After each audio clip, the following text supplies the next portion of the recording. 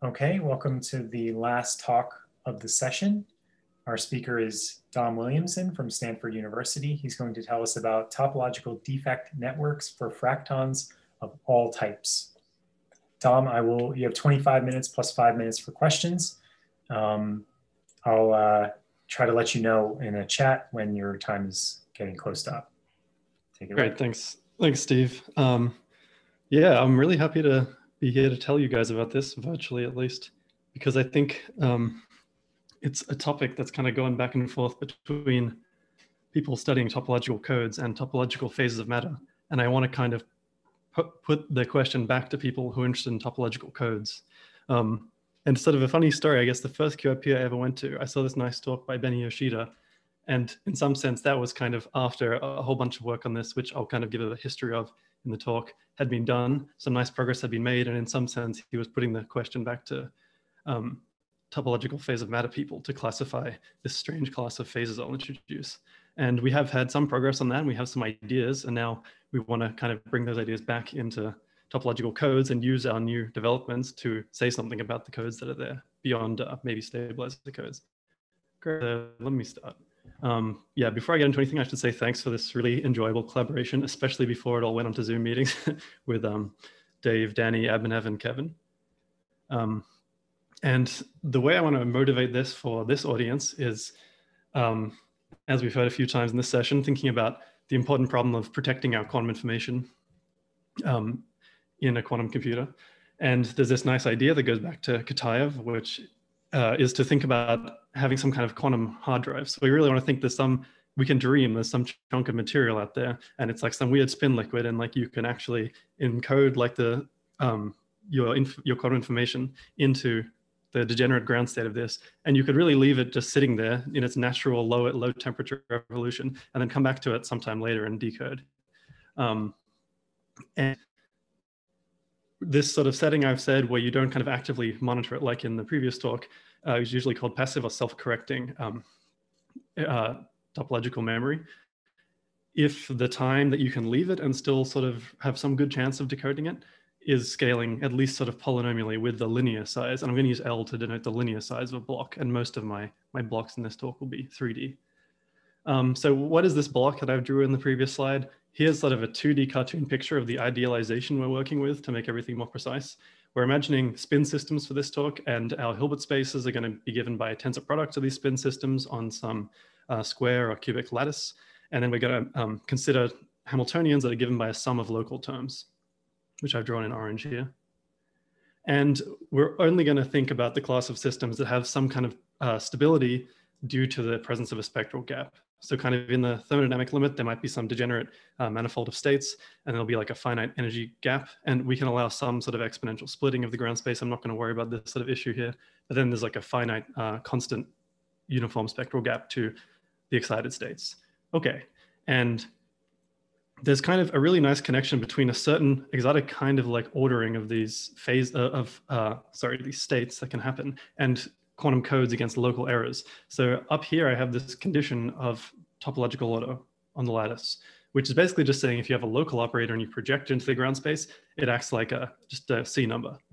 And you'll see that this basically matches the Néel-Laflamme condition for correcting local errors. And let's just for simplicity assume that like the product of two local errors is still a local error, then it matches exactly. So this kind of shows you some equivalence between sort of classifying these quantum topological codes and these topological phases of matter, which we sort of collect a bunch of these Hamiltonians into one qualitatively similar equivalence class, where the equivalence relation is given by smooth deformations. So we say, for example, here H naught is equivalent to H1 if there exists some smooth deformation which matches H naught at one end and H1 at the other end. That preserves this locality property, also preserves the spectral gap property, and interpolates between them. And then in this sort of toy picture of parameter space, so there's many more directions than I've drawn, but here I've just drawn two directions. You kind of break up this phase space into some phase diagram of gapped phases that are disconnected by some gapless phase transitions. And the point is that you can prove that within one gapped phase, all the Hamiltonians in there qualitatively behave very similarly. And so we've kind of reduced this problem of understanding this code behavior to this problem of classifying these phases, these topological phases. And so what's been done there? Fortunately, we have quite a lot of progress at this point, at least in low dimensions. So in 1D for spin systems, you can prove there's nothing there. It's just the trivial phase. And the trivial phase is basically the phase of the product state or plus states, say.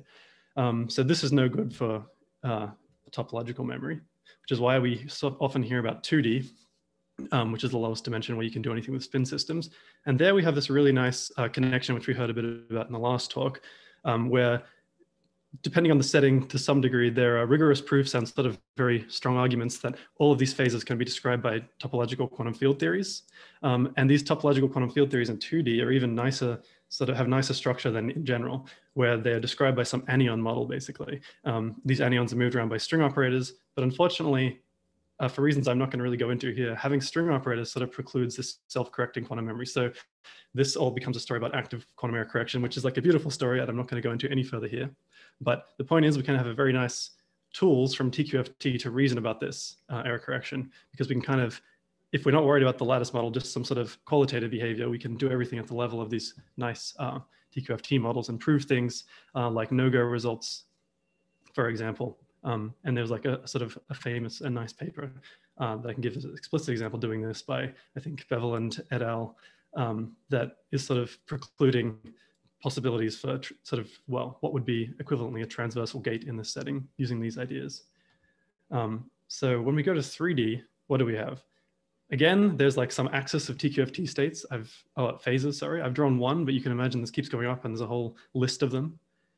You'll also notice that a stack just of decoupled 2D things that were topological in 2D is going to be a topological order in 3D by my definition before. Unfortunately, these both suffer from this sort of string operator problem, so we're not going to get self-correction from these things. But this leaves kind of an open space. Is there some possibility of something beyond these two things? It's not a TQFT or a stack of things.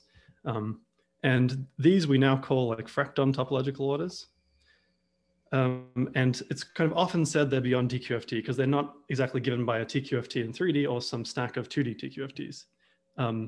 To be a non-trivial Fracton topological order, you have to be explicitly beyond a stack of 2D TQFTs. Okay, so where did this come from? Or is there even anything there? And this actually started in condensed matter community, people thinking about topological order. And Claudio Schumann was, I think it occurred to him based on some sort of classical glassy spin models that maybe some model with topological order would behave more like a glass than a liquid, which all the TQFTs you can think are kind of liquid-like. They have properties that don't depend on them being deformed.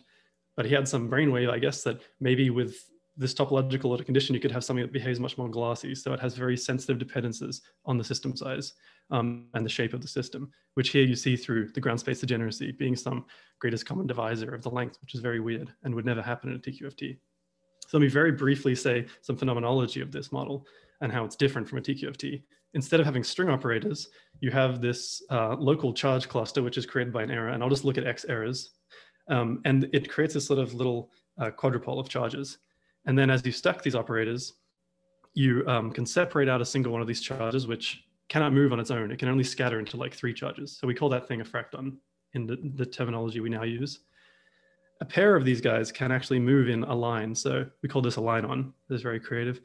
And you can make a more complicated combination, which I can't show in this model in a picture, but I'll show you an example later that we call a plane-on because it can move in 2 different directions that form, span a plane.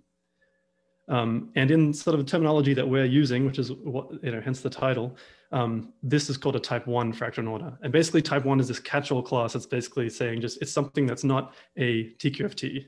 That's essentially all it means, but it is a topological order. Okay, now the big development, I think that's interesting for people studying quantum codes, it was due to Jungwon Haah.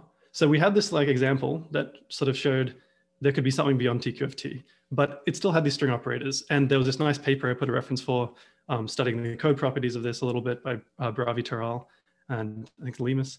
And I think it kind of, the point is basically that it's not much better than a stack of 2D toric codes as the code. It's a bit disappointing, but it raises this question like what's out there? Could there be some magical hunk of material that could exist as like a 3D chunk that's just going to be an amazing memory?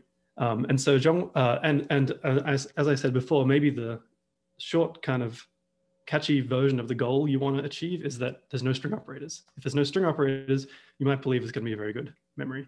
And so Zhongwen Haah sort of set up this brute force search over some simple class of models on the cubic lattice, 2 spins per site, and found a bunch of models. The most nice one I've shown the stabilizer generators of here. And the point of this model is that, Zhongwen has this nice argument to prove there's no string operators. This sort of cleaning argument.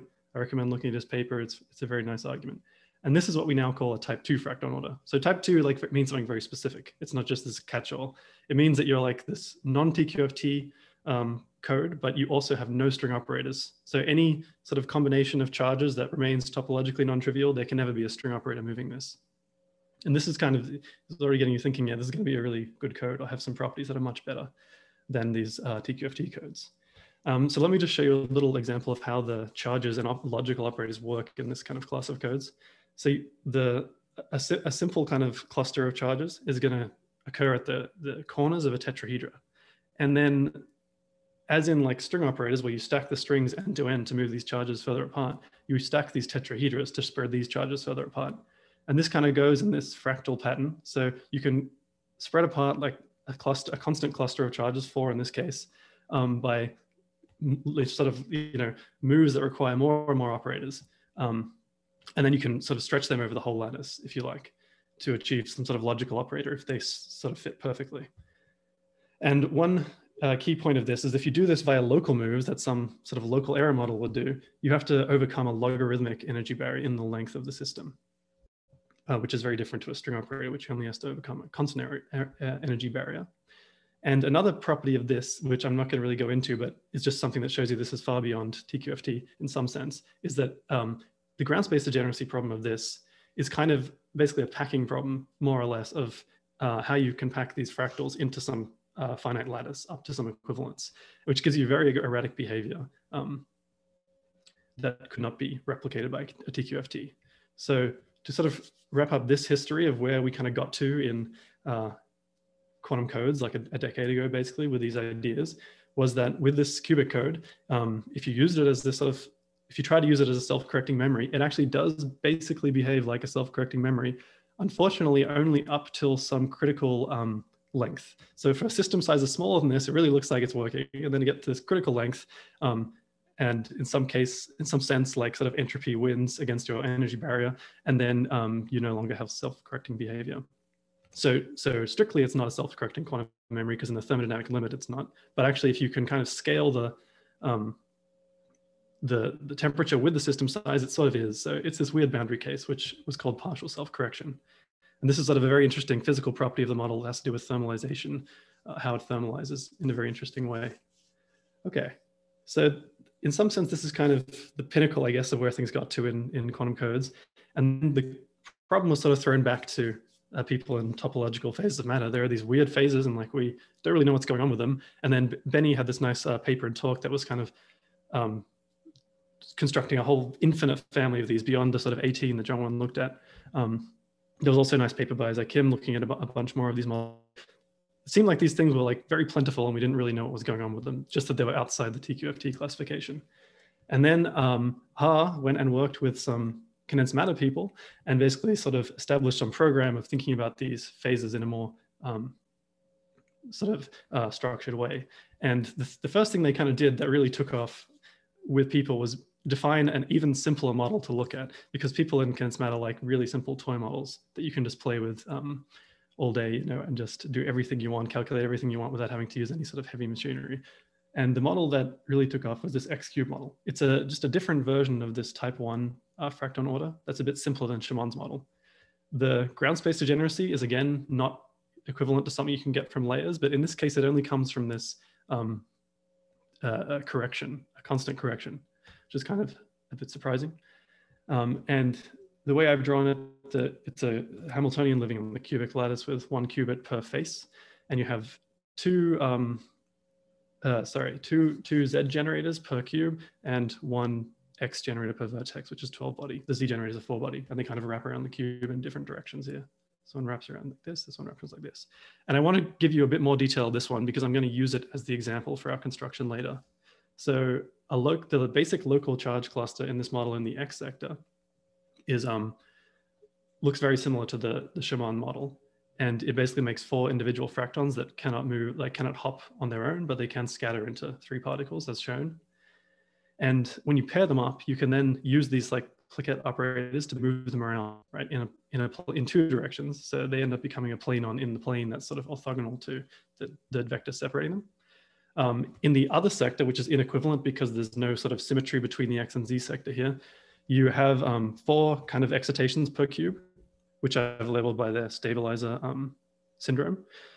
And these end up being linons. So a single one of these sort of excitations can already move in one direction can hop in one direction to itself. So you get 3 inequivalent ones, which I've drawn in different colors here, which can move on the different axes. And then they can all meet and fuse at a point. Or in other words, any of these operators can turn a corner up to leaving behind a charge that kind of goes orthogonally to the turning.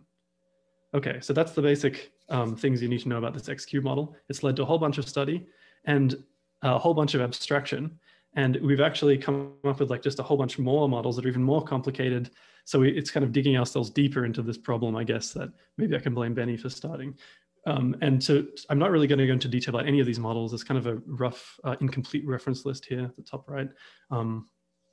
But we can really get kind of crazy things with these. We can get sort of, and we can introduce non-Abelianness in this way.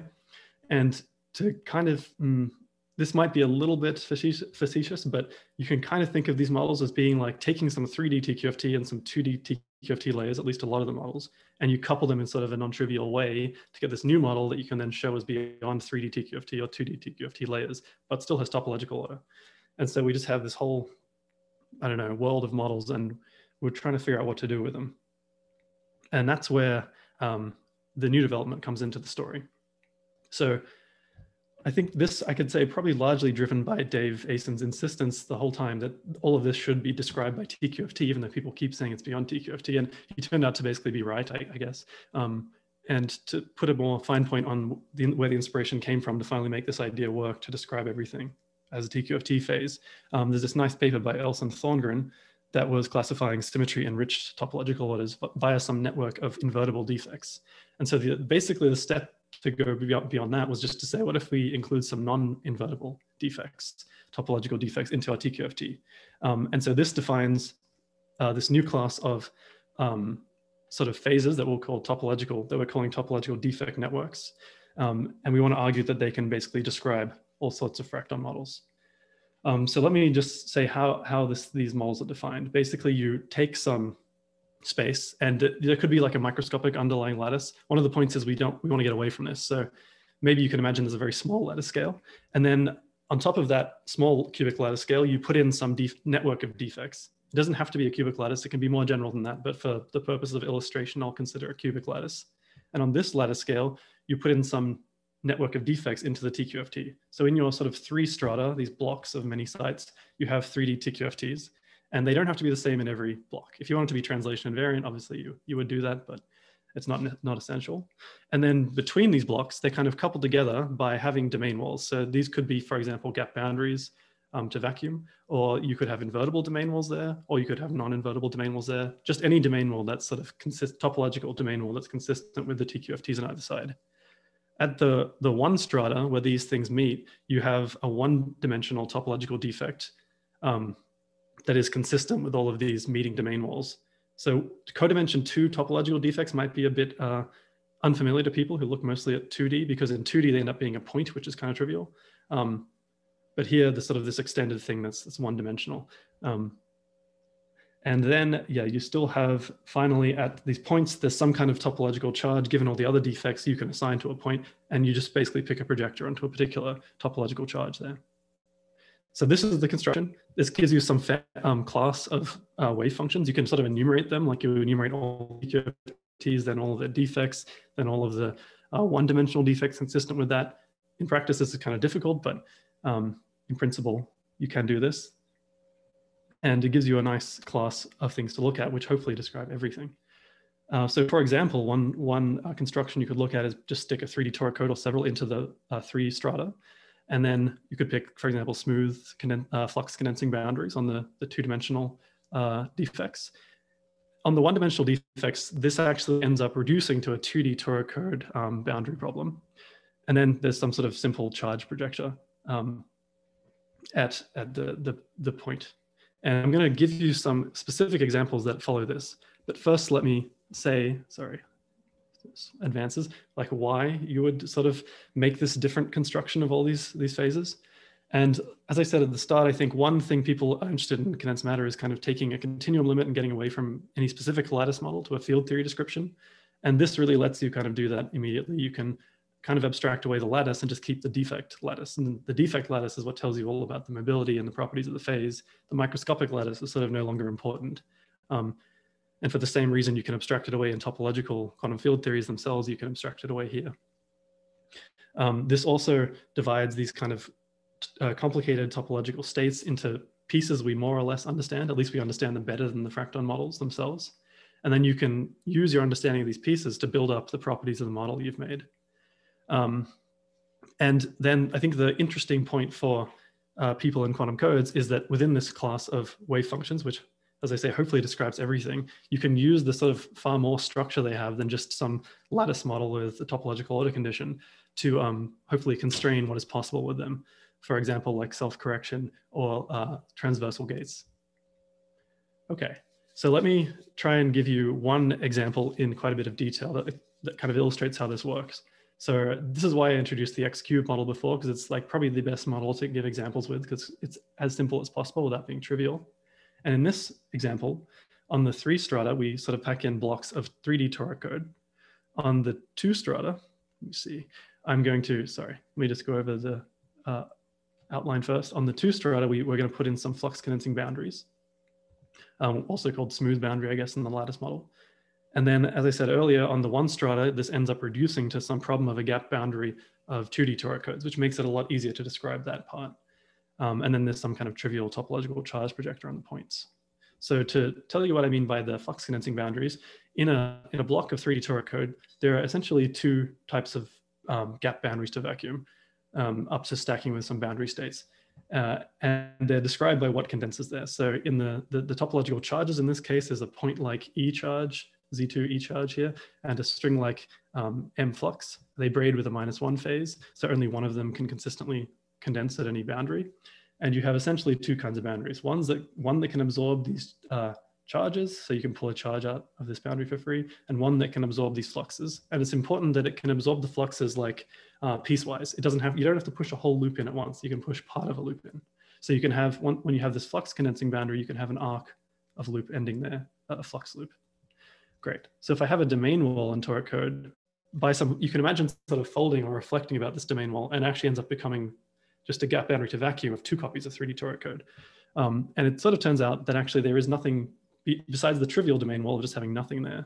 There's nothing beyond these pairs of gap boundaries to vacuum of the individual Tora codes in this case, up to attaching some surface anyons, which we're not going to consider here.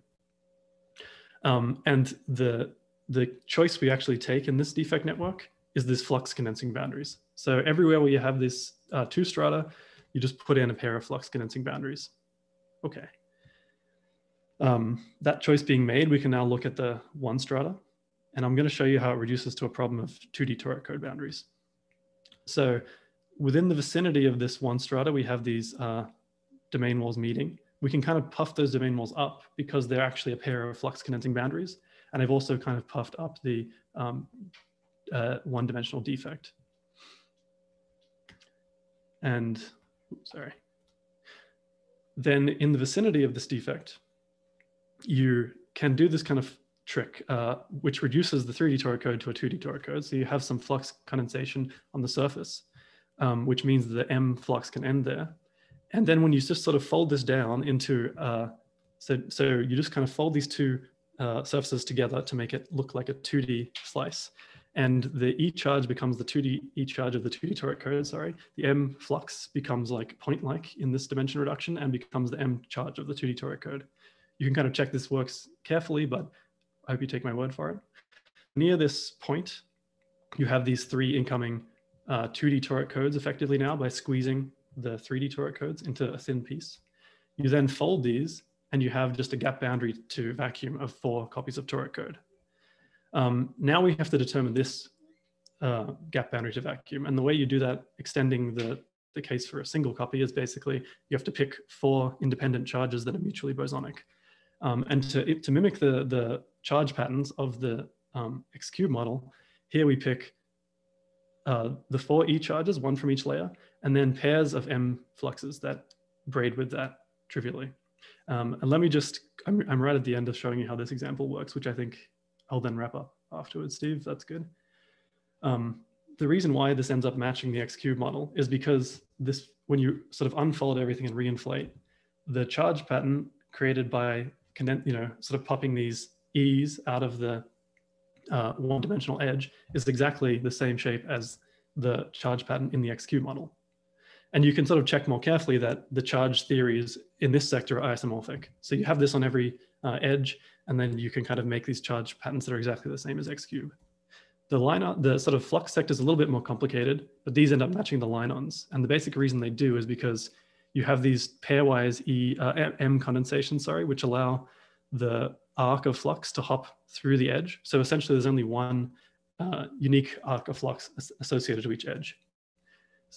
Then due to the properties of the toric code bulk, you can create a little loop of M flux from nothing in the bulk and push it into the edges near a corner. And it gives you, from vacuum, 3 of these arcs of flux near an edge. This should remind you of the X-cube line-on sector.